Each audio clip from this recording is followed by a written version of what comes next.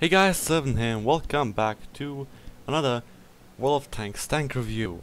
This time I'm reviewing the tier 8 French heavy tank, the AMX 50-100. So let's go for the basic stats. It has 1400 hit points. Not the best kind of hit points for a tier 8 heavy. I mean, since the Tiger 1 at tier 7 has 1500 hit points, it's rather a low amount, but yeah. It weighs 50 tons and has 850 horsepower engine.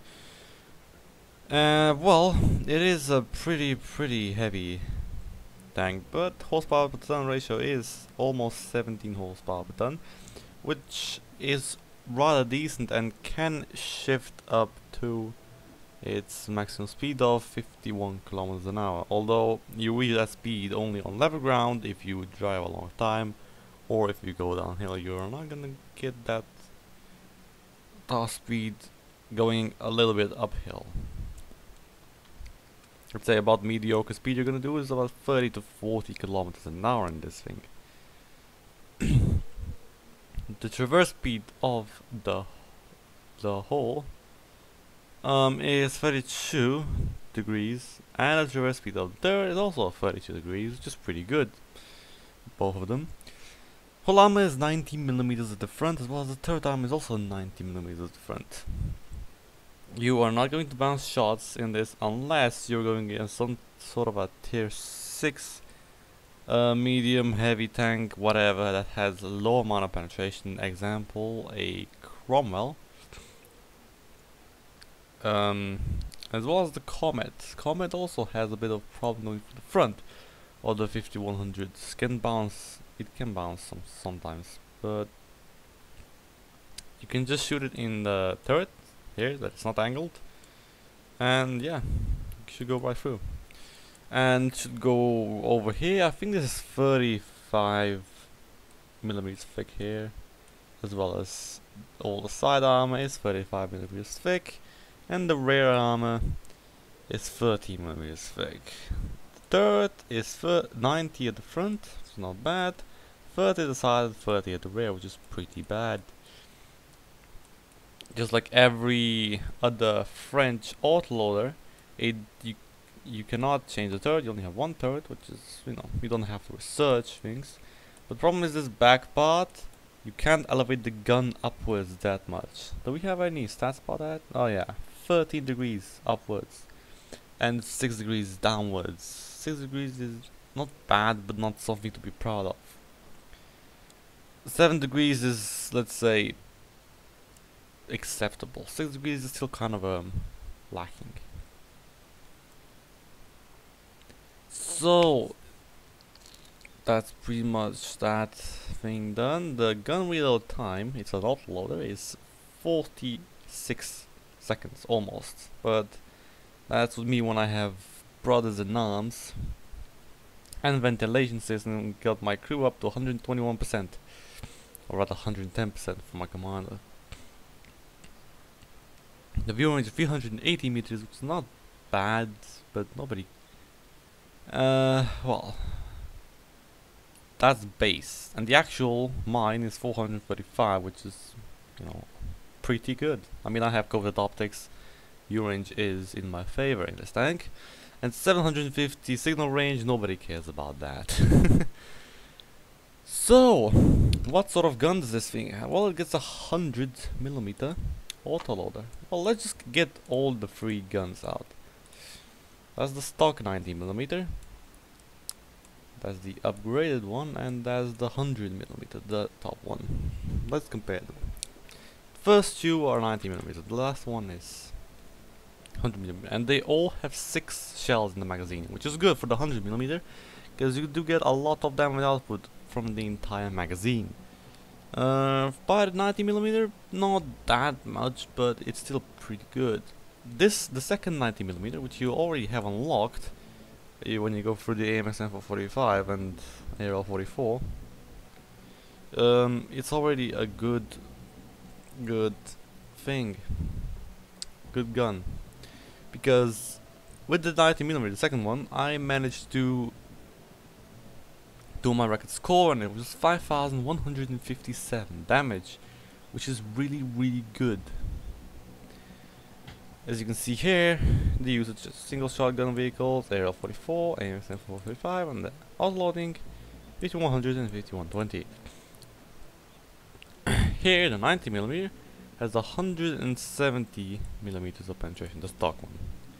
And both of the stock ones have 35 millimeters, 35 seconds of reload, which is not the best. 50B has faster reload rate than that with 120mm. And I think that the 5120 had about 35 seconds reload just like this, so yeah. So the reload rate between the shots, all of them, is 2.73 seconds, which is alright. Nothing spectacular on here.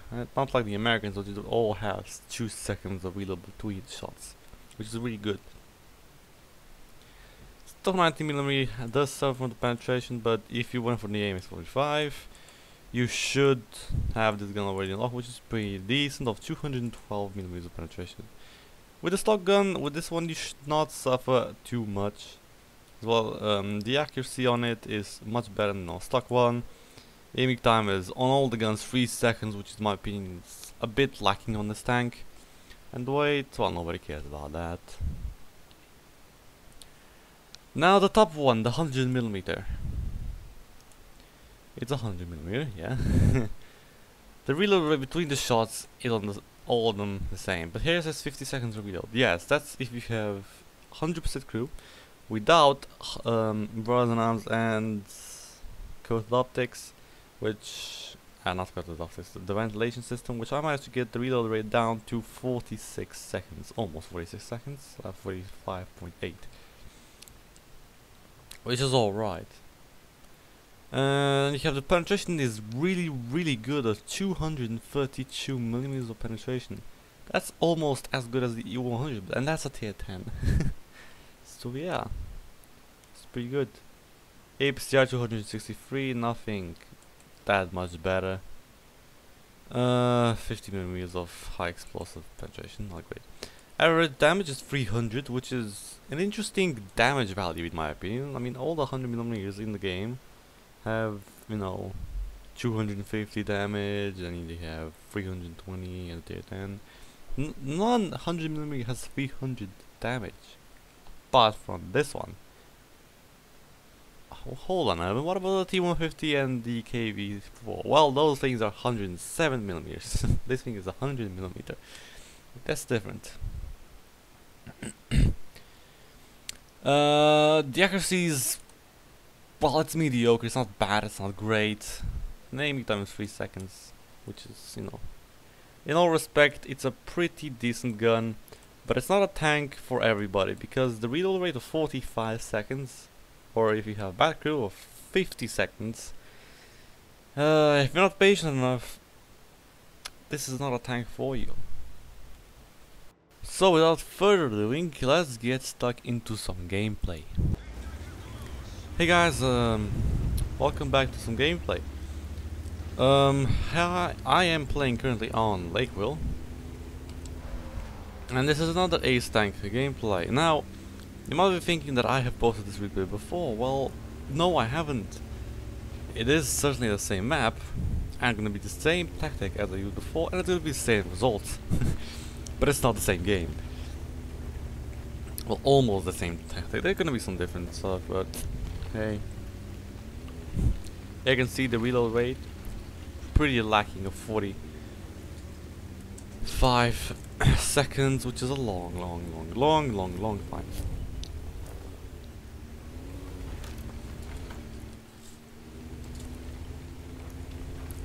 Hey, if you're patient enough, you should be able to wait for it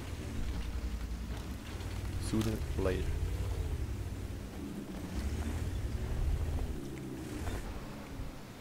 So come around the corner and just try to see if there's anything coming. Let's just, there we go.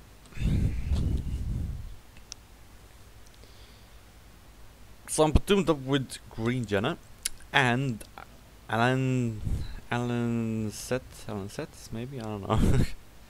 Complicated names. Anyways, I wait here a little bit. I see that something is getting down. Oh, the nice tree. Hello. I try to back off. The building's on my way. Yeah. You can see the aiming time or the aiming reticle gets pretty big when you start moving this tank, which is one down thing of this tank. Now I don't want to expose myself to that IS-3 because it's an IS-3. He can kill me easily, and all I have to do is to bounce one shot. Actually no, 2 shots for him to stay alive and me screwing up. Or screw up one shot and all the others get very low rolls. Which is also... Oh! Penfa, hello. First shot was a noob shot. That was a good shot. That was a good shot. And the other 5100 finishes him off. Well done. So far 500 damage, 1 low roll and 1 a bit high roll, but they were both kind of mediocre. Oh! And ISU, hello! There's 1. There's 2, there we go. 1 more left, where should I put it? Maybe the Type 64? If he moves. Never mind. So I just click the C button and start reloading. So far, 1000 damage. Almost.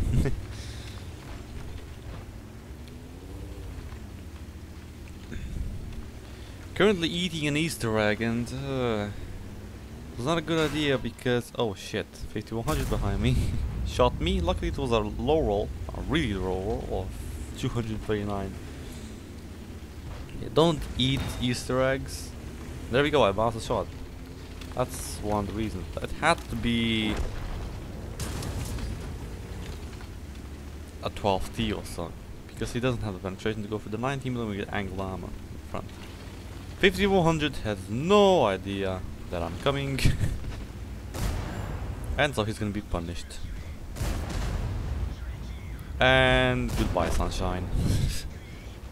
416. There's 1. There's 2. And there's 3. There we go. Start reloading. Go 2500 damage so far. Not bad at all. This was 3 kills. Now this tank is not a tank for sniping. You should put that in your head. It's more of a close range combat, and it's not a tank to go full on forward like the IS-3. It's a support tank. You support the other heavies with this tank. Like there's an IS-3 on your team, you support him with this tank. And you put the enemies on low health and or one clip them and then start reloading. Hello E75.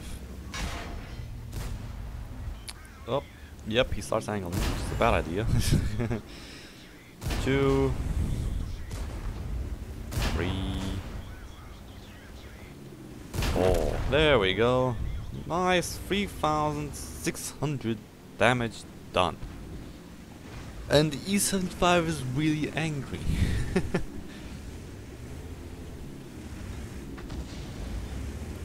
What are we gonna do now? I don't know. I'm still reloading though, and I'm gonna still reload for quite a long time. Let's just speed up a little bit. Oh, T28 prototype, and he's gonna get wrecked.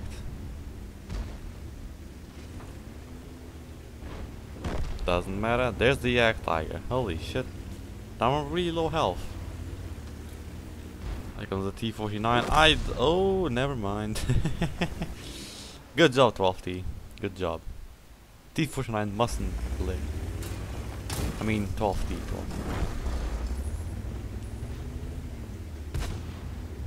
12T is a tank that nobody really likes. Why am I keep bouncing? There we go. So that's how you pretty much play the 5100. I managed to do 3700 damage, 5 kills, and that's enough to do an ace tank in this. All you have to do is to make about between 3 and 4000 damage, get 5 kills and ace tank is yours. So that's how you play the 5100. Thank you guys for watching. This was another tank review, and I'll see you next time.